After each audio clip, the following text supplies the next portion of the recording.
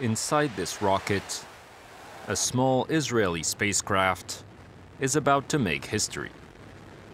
Aptly named Bereshit, Genesis in Hebrew, it's set to become the first spacecraft from Israel to land on the moon. I've been working the project for 5 years. I joined 5 years ago, and we were dreaming about this moment, and it became a reality, so it's amazing. It's an amazing feeling. The project only cost $100 million, 5 times less than Grail, the last US moon mission in 2012. And if it's received help from the Israeli Space Agency, it's the first time a moon landing is mostly financed by private donors.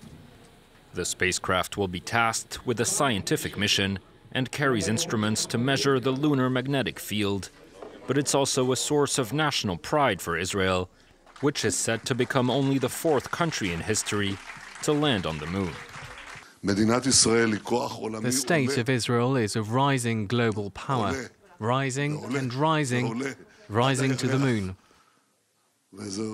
This is a great achievement, and it is very moving.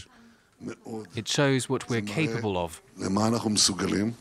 Israel's attempt comes 50 years after the first American astronauts set foot on the lunar surface. And if space agencies have since set their sights on bigger targets such as Mars, the small Earth satellite could become a new status symbol for emerging superpowers. After China last month and now Israel, India and Japan have announced plans to become the 5th and 6th countries, respectively, to land on the moon.